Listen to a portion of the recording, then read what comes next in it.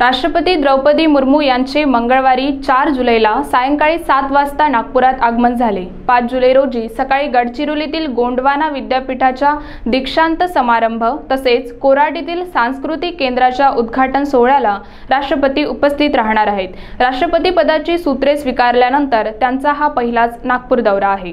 राष्ट्रपती द्रौपदी मुर्मू यांचे नागपूर विमानतळावर एअर इंडियाच्या विमानाने आगमन झाल्यानंतर राज्यपाल रमेश बैस, मुख्यमंत्री एकनाथ शिंदे, केंद्रीय मंत्री नितीन गडकरी, राज्यपाल बनवारीलाल पुरोहित, उपमुख्यमंत्री Devendra Fadnavis, air marshal Vibhas Pande, major general SK. विद्यार्थी, विभागीय आयुक्त विजयलक्ष्मी बिद्री, पोलीस आयुक्त अमितेश कुमार, जिल्हा परिषदेच्या अध्यक्षा मुक्ता कोकर्डे, जिल्हाधिकारी विपिन इटनकर, पोलीस अधीक्षक विशाल आनंद आदींनी स्वागत केले।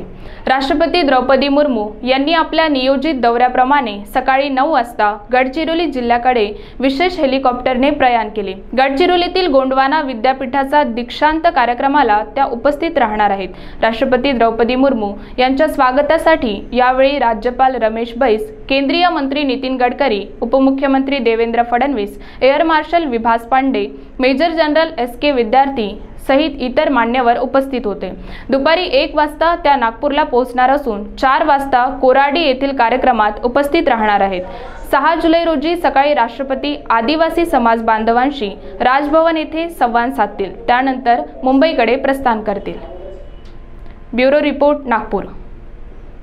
Are you looking for best coaching institute? Then come to ANS Academy. Answer to all your dreams.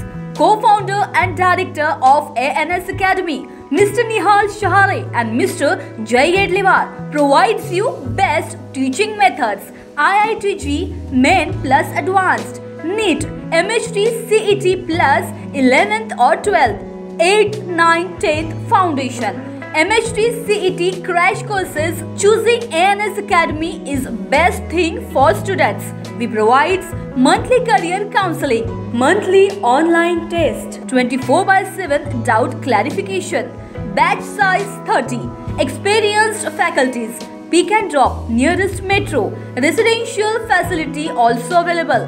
Let's achieve your dreams together.